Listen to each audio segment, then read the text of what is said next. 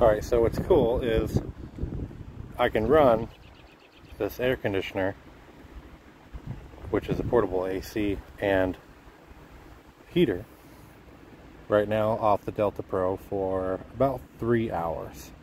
It uses about 1,050 to 1,100 watts in heat mode, close to 1,300 in cool mode.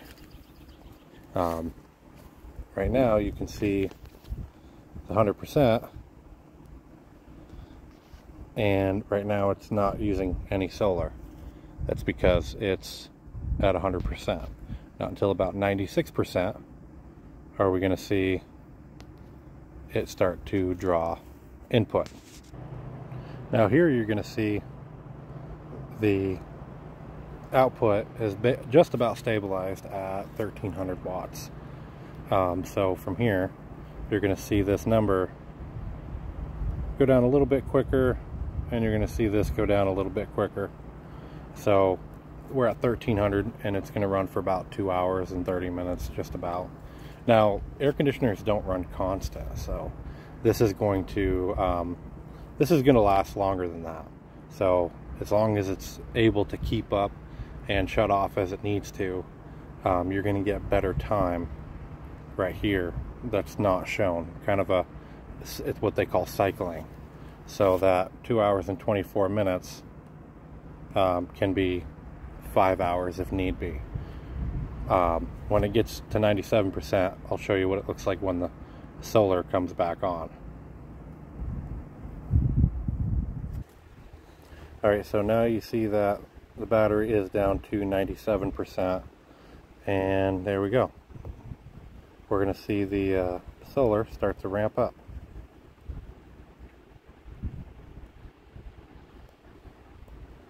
And there we go, got that little graph right there. Now what's neat is you can see this has gone up, and that's because of our 1,026 watts coming in, and we're running 1,327 watts going out.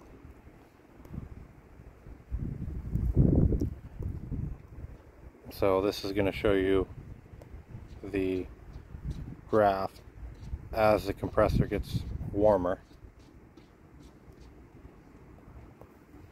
But there's the 1,200 watts of solar right here, and the cord runs down and up into the window where you can actually see where I've got my portable air conditioner blowing out.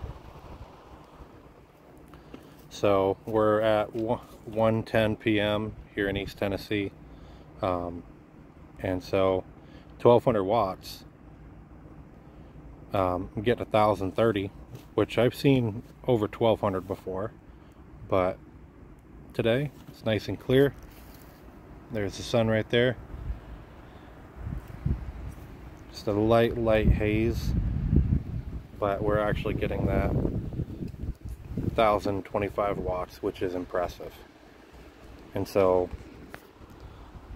this is on a Delta Pro, and we're using basically 4 panels on the top, 2, 3, 4, 2, 3, 4, and then on the bottom we got 3, 4, 5, 6, 7. So 1, 2, 3, 4, 5, 6, 7, 8 panels, and these are wired in series to the main, and then the negatives are ran in series to the main.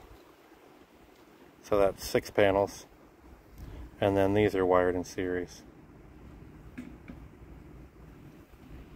to the main, and then these are wired in series on the negatives to the main. So we have 1 negative and 1 positive, and we usually have about 113 volts, which is at the when it's operating, and right around 11 amps. And so in my open circuit voltage is actually right about 135. And this is all from using if I had 6 Renogy panels in a row, I would have 142, 143 volts open circuit, 148.2 volts open circuit, which is too close to the Delta Pro's 150 volt max. So by using the HQSTs, 2 in each of the 6 series, that brought the voltage down to a lot more comfortable voltage, and only running 11 amps. So that allows me to actually get a better safety for the MPPT controller that's built into the Delta Pro. And here we go, we actually got 1,050 watts right now, which is really good. We're almost at solar noon. But I like to use the Renogys because they're very efficient. I mean, how many solar panels do you see get 1,058 watts? And I even get about 300-400 out of that array when it's cloudy out. So I'm able to still run. But here's everything running: 1,340 watts going out and 1,070 coming in, and now we've actually got 8.5 hours that this can run constant. So you can run a portable air conditioner or air conditioner all day off of the Delta Pro. Delta Max, you just see half of everything, half the capacity, half the input. And here we go, we got a cloud coming over. So, and look at this, we're still getting 200 watts. So that's pretty impressive to still actually see that. The HQSTs are actually pretty efficient, even in cloudy weather. But the Renogys, I've noticed, I've had 4 Renogys and 4 HQSTs side by side, and the Renogys still produced 10 to 15% more during hot summer days, or during the clouds, or with the angle.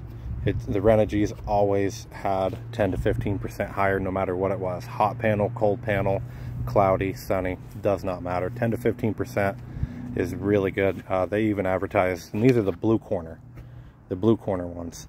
I actually have one of the old style right there. That was 22%. These are 23% efficiency, versus your HQSTs are about 21% efficiency. So to have 10 to 15%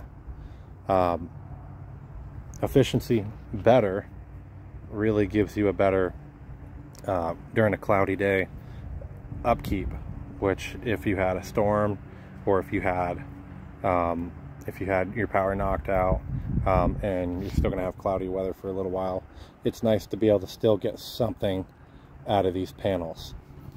And that's enough to run your fridge. 150 to 200 watts is enough to keep your fridge running, and your fridge doesn't stay running constant. Especially your inverter ones, they may ramp down or ramp up as they need to. But there you go, there's a day in using Delta Pro. This is what I do all day. I leave it on, and I get my 1,050 coming in, and it's more like 500 when the sun first comes out, ramps up to about 1,200, and then throughout the day. And it's enough to cover this throughout the day. I'll usually start the day out with 100%, and then by the end of the day, I'll end up having probably close to 30 or 40%, and at that time I don't really need it as much. So there you go, Renogy panels with the Ecoflow Delta Pro. They perfect combination. Hopefully that helps. Everybody asks, why do you have just all the 100 watts? Why not use the 250 watt? Well, these are light, and they're actually decently cheap, so I can just replace them very easily. So have a good day. Thanks for watching.